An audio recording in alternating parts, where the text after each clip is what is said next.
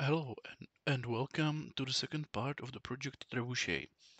Today, as I promised in the previous part, we will take a look at the actually printed Trebuchet.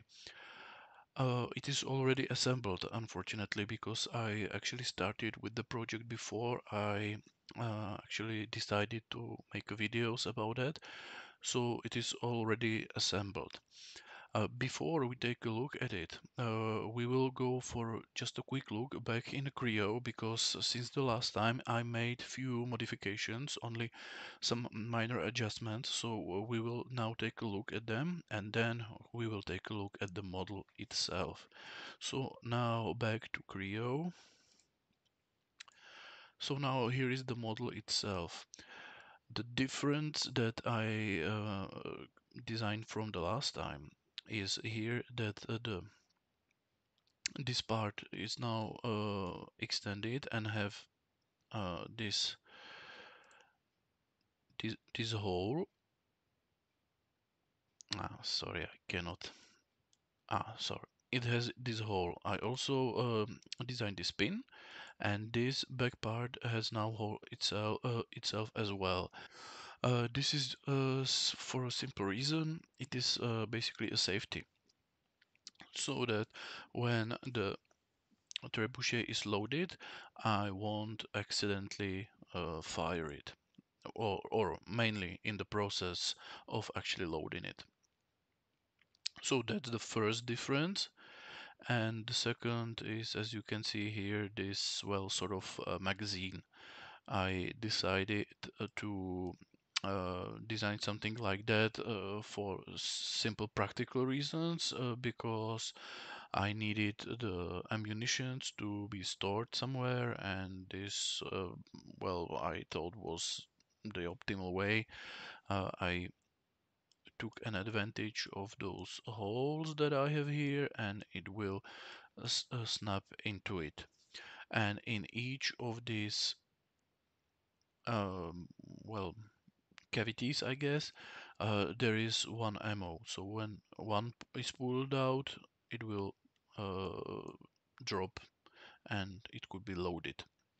So those are the changes that I made. Now I guess you are up to date with the design, so we can go take a look at the model itself. So this is the printed trebuchet. Now, as you can see, I was forced to actually use a yellow rope because, believe it or not, when I was in a hardware shop, this was the only one that I was able to actually find. Now, the counterweight here is filled with the fishing, well, counterweight.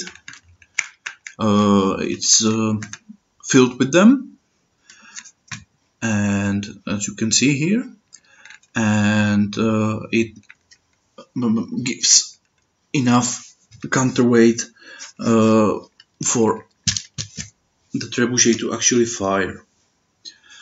Now we will take a look at how it works. So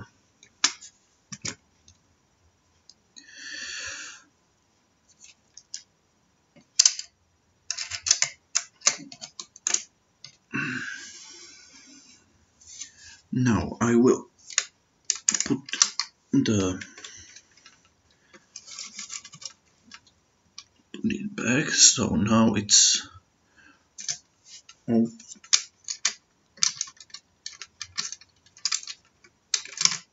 So now when I will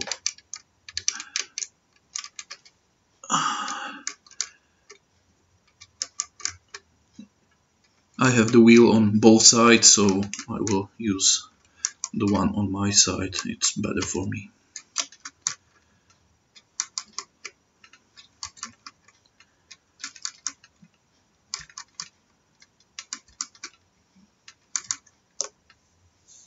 Okay, so now it's pulled down, but not entirely. I have to pull it all the way. Now I will take it here, though first I have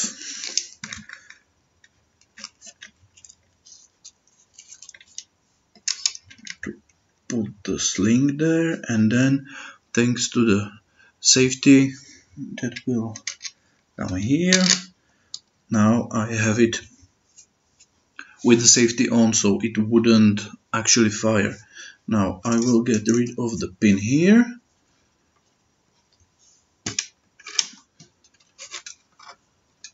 and here I would load it. Once it's loaded, I will put the pin out, and now I can fire.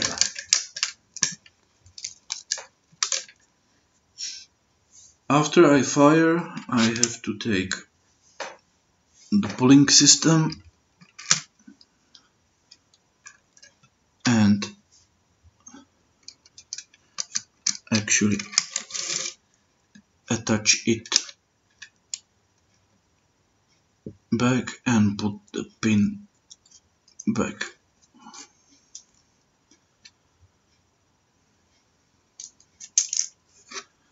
Now,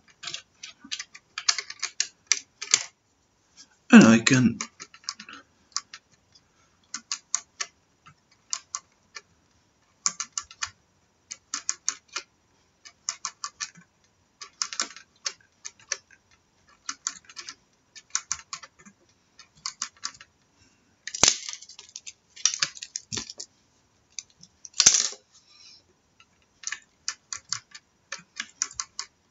I will show it from a different angle.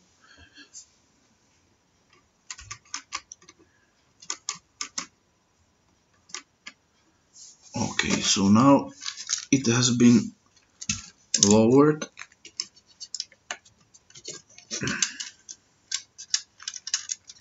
So I will once again close it and pull the pin down.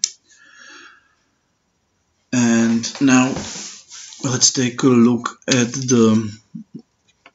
those magazines.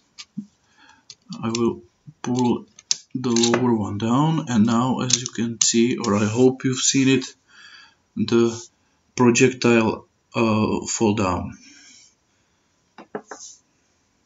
So I forgot to actually insert the sling, so I will insert it. Now I will lock it in place and use safety. Okay, now I can unattach the pulling system.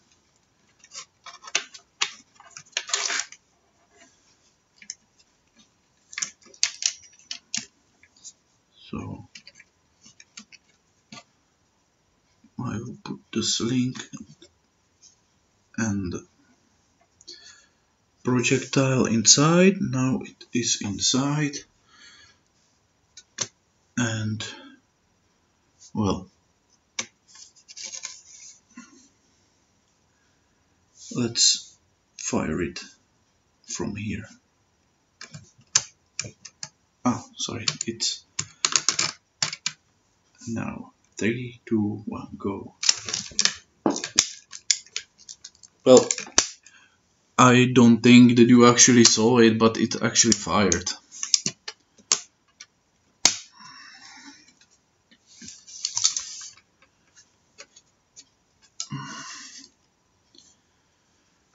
And I have no idea where the projectile landed. I will find it later. Fortunately, in the magazines, I have quite a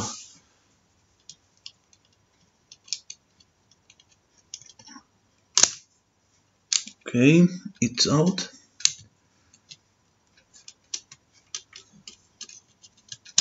So now I can put another one down. I think that now you have seen that the projectile appeared. It's just another fishing counterweight, just like the one that are in the counterweight.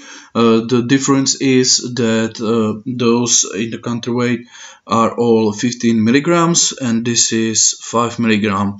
I actually am thinking about actually switch to 10 milligrams as projectiles. I didn't try it yet. I will as soon as possible. Anyway, let's load it once again, or rather pull it down. So now when it's attached, we have to pull this, and now we can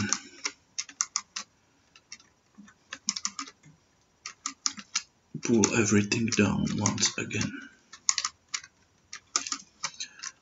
The counterweight itself is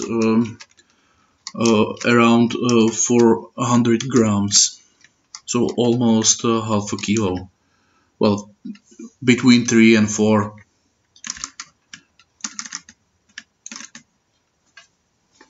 And well, and that's it. And that's it for the trebuchet actually.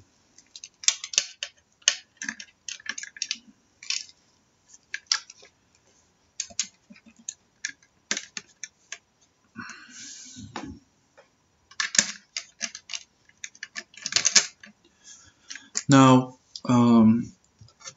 let me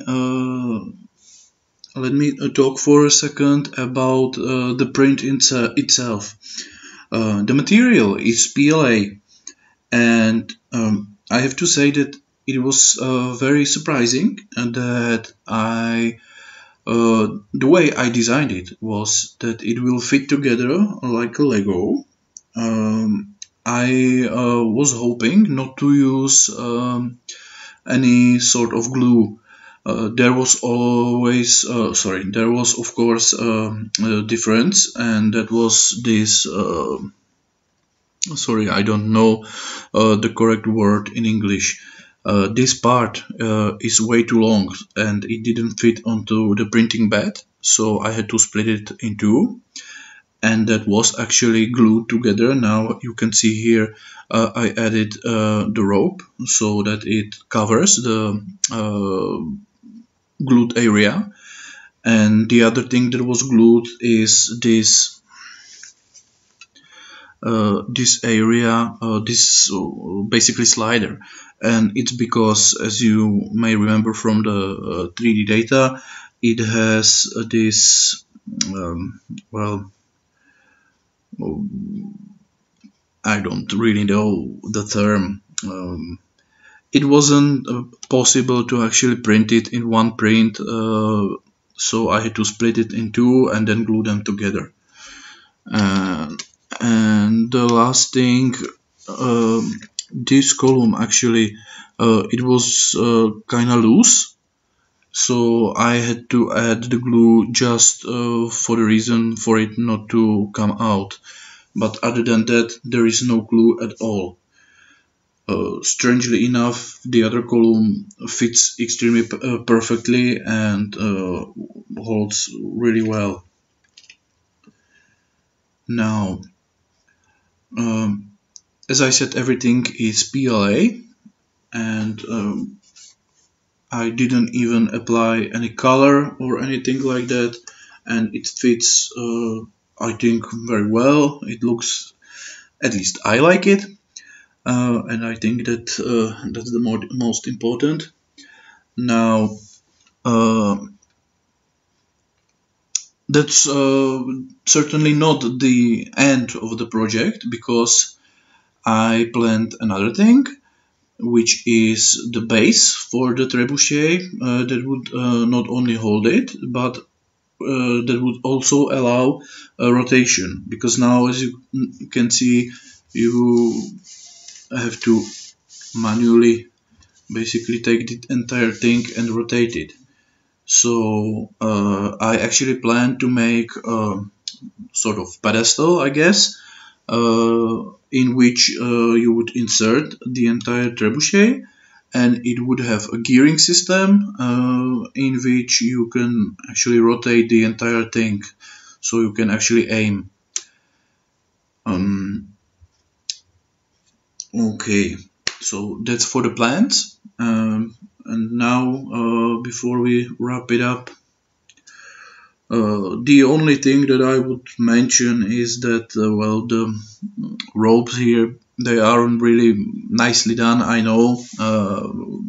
Bear in mind that I did anything like that for the first time, so yes, it's not the best, but I don't think it's that bad, so it's still usable, I guess.